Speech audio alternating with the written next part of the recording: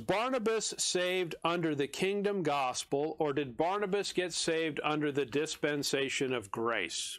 So, what is our best friend in trying to answer questions like this? Does anyone remember? Our best friend is Blue Letter Bible. So we're going to run a little search here for Barnabas, and we're going to see what we learn about him. So it's processing, and let's see what it comes up with.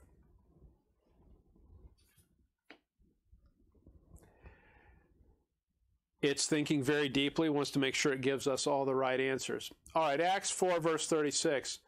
And Joseph, who by the apostles was surnamed Barnabas, which is being interpreted the son of consolation, a Levite, and of the country of Cyprus. Now just notice the context here. Having land, sold it, and brought the money, and laid it at the apostles' feet. So let's think through this question. Was Barnabas saved under the kingdom gospel, or was Barnabas saved under Paul's gospel? Type in your answers on Facebook if you want. But what does it have to be? This is in Acts chapter 4. Paul is saved in Acts chapter 9. So, was Barnabas saved under Paul's gospel? It's just not chronologically possible.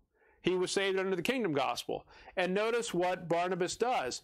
Having land, sold it, and brought the money and laid it at the apostles' feet. Does that sound like something that Paul teaches during the dispensation of grace?